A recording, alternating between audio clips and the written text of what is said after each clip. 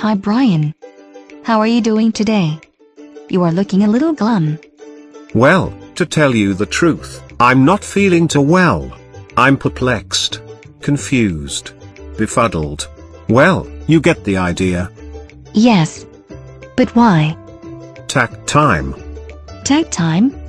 What about it? The mere mention of it sends shivers down my spine.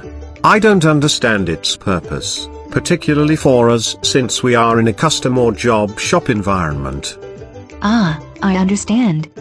You probably have seen the calculation for Tack Time. You know, take the working time available in a period such as a day and divide that by the average demand. Yes. But, we have such a wide range of work going through the same equipment and resources. I just don't understand Tack Time. Well, let's begin with understanding the purpose behind the concept of Tack Time. Sounds like a plan. Well, the idea behind Tack Time is to understand the requirements of our customer in terms of quantity demanded, and then set up our operation to meet that requirement. That makes sense. Right. So, in some production environments, such as higher volume automotive, we determine the number of vehicles to assemble each month and determine a Tack Time. This might be something like 30 seconds, for example. Then, we ensure that we have the right staffing level and the right standard work to meet that requirement. Ah, I see. We then measure our output to ensure that we are meeting Tack Time, and we make adjustments along the way. We would then recalculate Tack Time monthly based on changes. Yes. I get it, but how might that apply to a job shop? Well, in a job shop, we also want to meet customer requirements, but the requirements are not quite as simple as calculating average demand and Tack Time. Right as rain. They are not. Instead of calculating a set Tack Time that says we must output 1 unit every 30 seconds, we might set a standard based on the mix of work. Mix of work?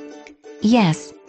We might develop a capacity plan that says we can produce X number of high-complexity jobs per day, Y number of medium-complexity jobs per day, and so on. Yes. This would be based on our historical mix of incoming work. Right. And then we would staff our operation accordingly and schedule a mix of these jobs each day. We would then measure our performance throughout the day. I see. To ensure that we are meeting our planned output. Just as if we measured our performance in producing a car every 30 seconds. Exactly. I've got it. Thank you, Julie. Where did you learn about all of this? I've never heard about the underlying purpose behind Tack Time. EMS Consulting Group. www.emsstrategies.com. They offer training, consulting, and other online resources as well. Excellent. www.emsstrategies.com. I will check them out right now. I will come with you. I would like to visit their site as well.